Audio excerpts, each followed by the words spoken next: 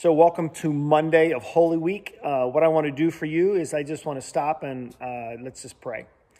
Dear Heavenly Father, as we walk through today and as we walk through the rest of this week, I pray the reality of what Jesus walked through, the reality of what God was doing through Jesus for us. I pray that reality would hit us, it would impact us, and it would impact us deeply. And I just pray in the name of Jesus, as Sam talks, as I talk, that you would just somehow take your words from Scripture and really, really, really impact our hearts. And I just pray for a completely new understanding of Holy Week and the understanding of what you were doing through your Son, Jesus. In Jesus' name, amen. So welcome to Monday, but real fast before we jump into Jesus' life on Monday, I have to tell you, one of the things that has always been a challenge for me ever since I was a kid was to fully understand what happened in Lent. What does it mean? What does Holy Week mean? And one of the things that I realized in the years past, so many people use such big words and they threw in ideas from Psalms and Zechariah, and I would read or I would hear this information and I was so confused. Well, what did happen on Monday? What did happen on Tuesday? So I thought Sam's idea was brilliant. Let's simply walk people through day by day. Let's enter into what Jesus was saying, what he was doing, what he was experiencing. And so that's what we want to do for you. We just want to jump right into Scripture. We really want to just walk you through this story so that you at home with your kids can just walk through this day by day. And the one thing I have to say before I jump into today, I thought Sam's talk yesterday was really, really impactful to me whenever I heard him say, Jesus walked into the city and the crowds were just screaming and cheering him like, Hosanna, Hosanna.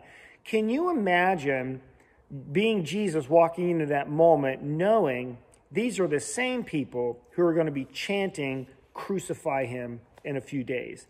That reality just impacted me, and I don't know what you do with that, but talk about the weight of the world being on Jesus. Talk about him being able to see things from spiritual eyes, and everybody around him was just still kind of fuzzy on all that. Anyway, let's jump into today. The first thing I want to start with is the context of Holy Week. The context of Holy Week goes all the way back to the children of Israel when they were slaves in Egypt. You can read all about it, by the way, in Exodus 12. It's a great story. I would really encourage you to read it. But the entire context is one of the last challenges that Moses has against Pharaoh. There were slaves in Egypt, and God told the children of Israel, put blood on the doorposts of your home. If you put blood on the doorpost, the angel of death is going to sweep over Egypt. And if you have blood on the doorpost, your oldest son will be saved. If you do not have blood on your doorpost, the oldest is going to die. And that night, the angel of death went through Egypt, and that's when Pharaoh's oldest son died, and that started the beginning of Pharaoh's heart being broken and releasing the children of Israel. So the week of Passover is a week celebrating that moment in Exodus 12. And as we walk through Holy Week, one of the things I'm hoping that hits you at home is the reality of what God was doing with Jesus. We need to remember what God was doing. He was about to hand over his son to the very people he wants to save, and he was about to hand his son over to them, and they were about to kill him. God was going to allow Jesus' body to be crushed. He was going to allow his son's body to bleed, and he was doing it for you to be saved. I would encourage you to read this scripture at home.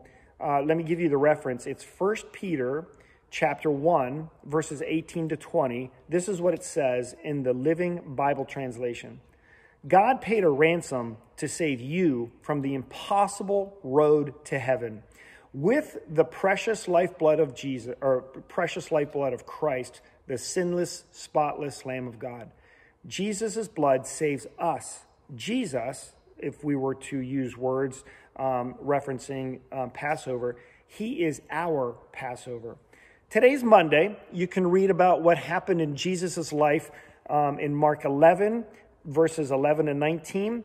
And when I start reading in verse 11 is the end of Palm Sunday, and verse 12 is the beginning of what Jesus walked through with his disciples on Monday. Let's read. Jesus entered Jerusalem and went to the temple. He looked around at everything, but since it was already late, he went out to Bethany with the 12. The next day, as they were leaving Bethany, Jesus was hungry. Seeing in the distance a fig tree in leaf, he went to find out if it had any fruit. When he reached it, he found nothing but leaves, because it was not the season for figs.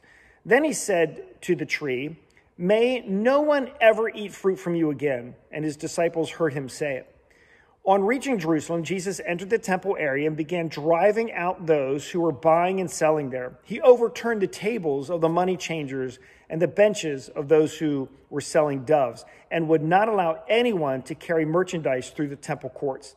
And he was taught, and then he taught them. He said, "Isn't it not written, my house will be called a house of prayer for all nations, but you have made it a den of robbers."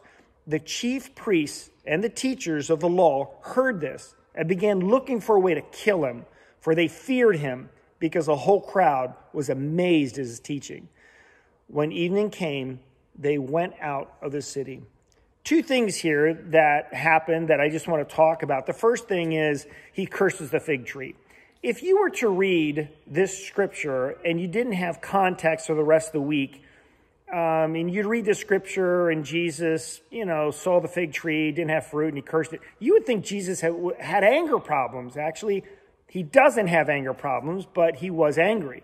He was angry at in a kind of way where it wasn't a selfish anger, like I'm going to get revenge on you kind of anger. It wasn't like that. It was more of a righteous anger, and we're going to talk about that a little bit later on.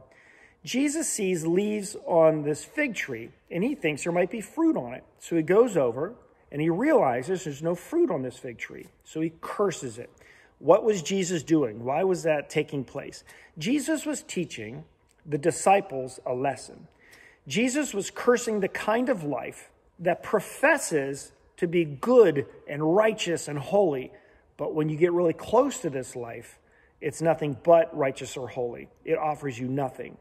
Jesus was showing his disciples God's anger towards the fake person, the person who is a hypocrite, the person who claims to be religious but really has no heart change. The second event, Jesus appears to be angry again. Actually, he is angry, but again, not in a selfish, I want to get revenge on you kind of way. We call this more of a righteous anger. Jesus was flipping tables and disrupting the people in the temple. Why? Because the religious leaders turned Passover into a money-making event. Passover is supposed to be about the celebration of God. It's supposed to be about repentance. It's supposed to be a God moment where people confessed their sins and felt God's grace. It's supposed to be a beautiful connection to God, but the religious leaders flipped it and turned it into ways of making money. Let's talk about how they made money. People were coming from all over Israel to have their God moment, and the religious leaders knew this. So what did they do? Well, they had money, temple money, and they made people exchange their money for temple money, and you guessed it, they made a lot more money on that exchange. Also, they were supposed to be buying animals like doves and things for sacrifices, and you guessed it, they were overpriced animals. And again, the religious leaders were taking this beautiful God moment and they were flipping it into ways of making money. So just real fast, one of the things that I want to bring out to you is when you hear that people were supposed to go to the temple and have a God moment, but the religious leaders use that against them. They make extra money, kind of rip them off to make it harder for them. Doesn't something inside you say, hey, this isn't right? Doesn't something inside you kind of make you angry when you hear that? Exactly. That's what made Jesus angry. That's why we're saying this is not a selfish revenge kind of anger. This is a righteous anger, this kind of anger that says, hey, something's wrong here and someone needs to do something about it. And that's what Jesus was doing in this moment. He's walking in the temple. He's seeing this play out. He's flipping over tables and saying, stop it. This is supposed to be a beautiful moment from people, children of Israel, to come here and have a God moment. And instead, you're ruining this moment. So for the second time today, Jesus was showing his disciples God's anger towards the fake person, the hypocrite, the religious person that claims to have this incredible life change, but when you get closer to them, there is no life change. So on the first day of Passover, my question to you that I would want you to process at home, what do you think Jesus was up to? What do you think Jesus was trying to communicate to his disciples? What do you think these scriptures and these stories of Jesus, what do you think they mean to you? What do you think Jesus is talking to you about? Let me ask you this. What do you think your religion is about? Is it real? Is it fake? As we close out today, one of the things that Sam and I want to remind you every day of is these three realities. This is a big deal. Everything Jesus went through, he went through for you. And everything Jesus went through, he went through willingly.